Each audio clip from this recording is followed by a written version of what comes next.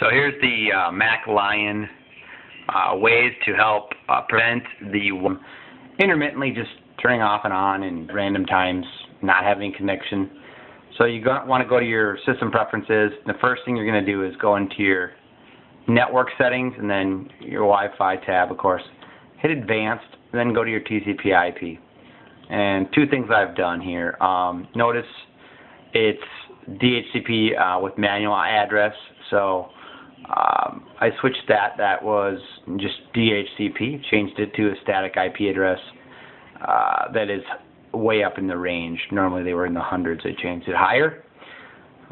This will be basically static, so it gets it every time. I also did change my DNS to Google's DNS servers, which are 8.8.8.8 and 8.8.4.4.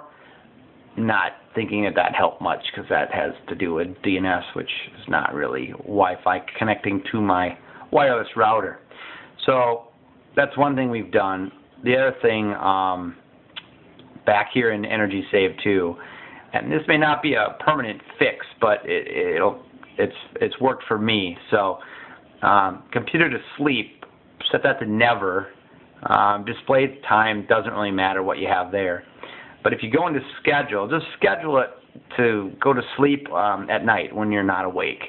So therefore, if your computer does go blank because of the screensaver, the actual computer itself won't go to sleep, therefore it won't shut off your Wi-Fi connection.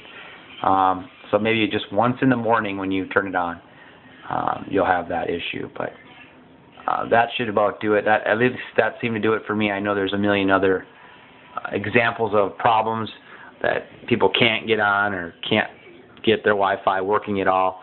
Obviously that's something totally different.